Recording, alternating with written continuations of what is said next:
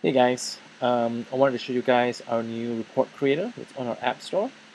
So if you go to Apps, App Store, you can just search for report.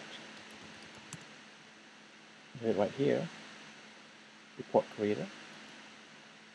So basically, you now have the ability to create your own reports instead of having to go through our support staff. We even support exporting to CSV or Excel files, and you can even create graphs. And we go to reports, and there's a new submenu here called report creator.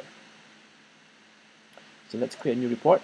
I'm going to create a report for the gradebook entries. So let's say gradebook final grades as an example.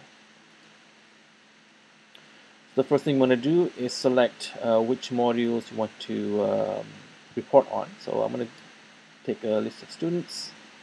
I need the subject names, and I want to report off of the gradebook. And maybe for kicks, I want the teachers for those gradebooks. Now these list of modules are dynamic based on what you've turned on. If you're part of a group school, you may see a section for schools, and if you've turned on multiple apps, you may have a section for apps as well.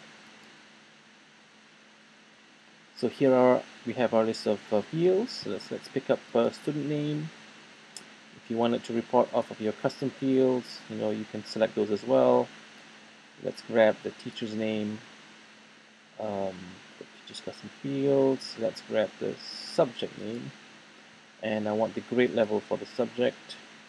Let's grab both the marks and the letter grade. Alright, so now that we've selected the fields, let's click done. And now we have our pivot table. So this is the raw data that's been picked up from your account. Now the nice thing about this is you can actually drag and drop these. Look at these. So I can move the subject name to the front, for example. There we go. So now English and math is in the front, or I can put the grade level in the front.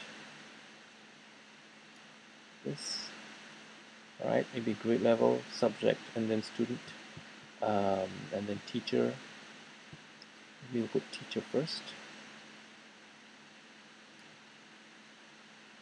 Alright. The next thing you can do is add filters. So what field do you want to filter on? So maybe I want a specific grade level. And then in here, I can select which grade levels I want to include.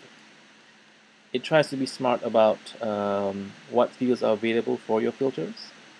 Once you've set up your filters, you can run again to update the result set, and you can even export it. So if I click on export, you can include the headers to export to Excel or CSV. And here's the neat thing here. If I click on graph, so here we can create a graph, and we can select how we want to view the graph. So let's just say pie chart and average grade. Click OK, and it produces the chart that you've selected. So in this case, it's averaging all the grades. Now this graph has a drill down capability based on the way you've arranged your pivot table. So you'll notice the first one is Asroy. This means the teacher's name. If I click on that, it goes to first grade.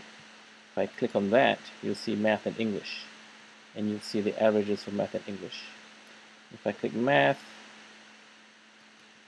it shows me the 6 students that I have. So if I change this, let's say I want the student first,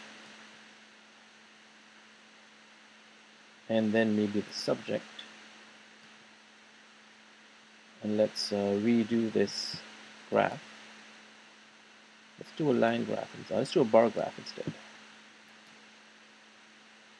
So now we see all our 6 students, what their average grade is, and I can click on a student, and it shows me the grades for the individual subjects. Again, it's moving down this list of fields that you've set up in your pivot table.